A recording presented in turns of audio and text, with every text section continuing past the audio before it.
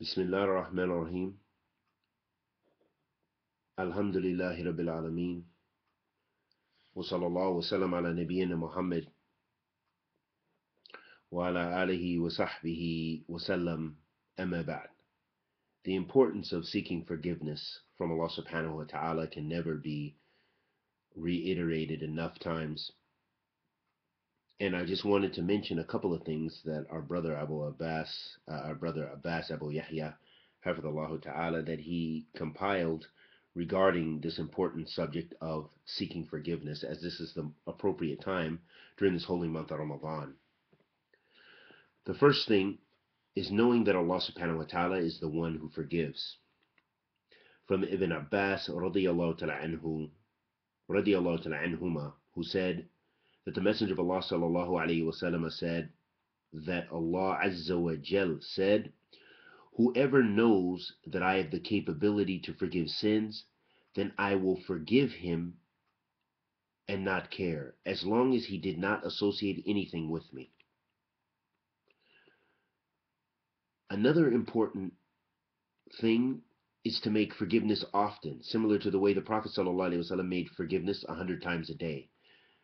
From Aghra radiyallahu ta'ala anhu said, "I heard the Messenger of Allah sallallahu alayhi wasallam say, O you people, repent to Allah and seek His forgiveness, since indeed I repent to Allah and seek His forgiveness 100 times a day." Also, another important aspect of seeking forgiveness is seeking forgiveness for your parents. Allah the Almighty says in the Quran, Rabbi gfirli wali walidayya waliman dakhala bayti mu'minin walil mu'minin wal mu'minat.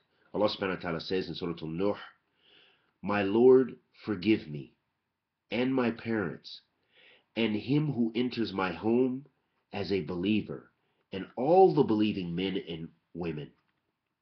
Allah the Almighty says, وَقُلْ رَبِّ أَرْحَمْهُمَا كَمَا رَبَّيَانِي صَغِيرًا. Allah subhanahu wa ta'ala says, "And say, my Lord, bestow on them your mercy, as they did bring me up when I was small." So again, that's seeking forgiveness for one's parents.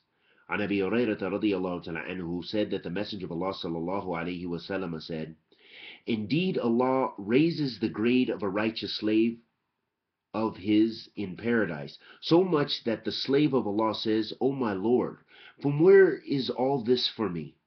He will say, 'By your son seeking forgiveness for you.'" And this was collected in Ibn Majah, wa Ahmed, wa Ibn Abi Shayba, in Al-Musannif, wa ghayr. So this shows us the importance again of having righteous children supplicating for us. We should supplicate for our parents, and we hope that our children will supplicate for us. Ya Allah, please bless our children with righteousness. Ameen, Ya Rabbil Alameen.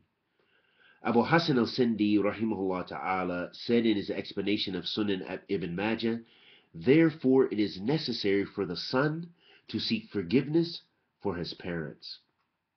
Sheikh Salih bin Fawzan was asked, "My mother seeks forgiveness and makes tasbih 100 times a day for her parents daily. What is the ruling of seeking forgiveness for parents after they have passed away?" The Sheikh Hafidhullah ta'ala answered, "This is a good thing.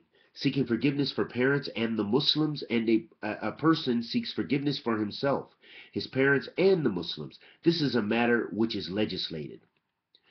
And then he mentioned the ayat where Allah subhanahu wa ta'ala says, "My Lord, forgive me and my parents and him who enters my home as a believer," similar to Nuh alayhi salatu wasalam supplicated. Seek forgiveness for your sins and the believing men and women. Like Allah said to our Prophet sallallahu alaihi wasallam, seeking forgiveness for a person, his parents, his relatives, and his Muslim brothers, the living and the dead, is a matter which is needed, and a person should do this a lot. And finally, seeking forgiveness for the believers, which we should never forget.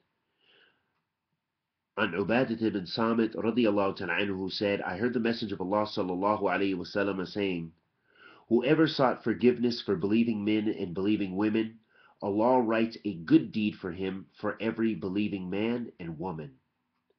And this was collected in Tabarani and Sheikh al-Albani declared it to be Hasan.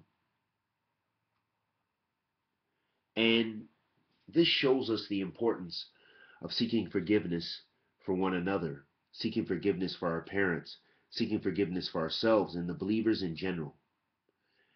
And we ask Allah the Almighty to forgive us of our many sins that we commit in the day and we commit in the night. And may Allah subhanahu wa ta'ala accept our fasting. And may Allah tabarak wa ta'ala bless us with Jannat al-Firdaus. And may Allah subhanahu wa ta'ala protect us from kulli su wa makruh. And may Allah azza wa jal bless us to be the inhabitants of Jannat al-Firdaus and give guidance to His creation. Wa sallallahu wa sallam ala nabiyyina Muhammad wa ala alihi wa sahbihi wa sallam.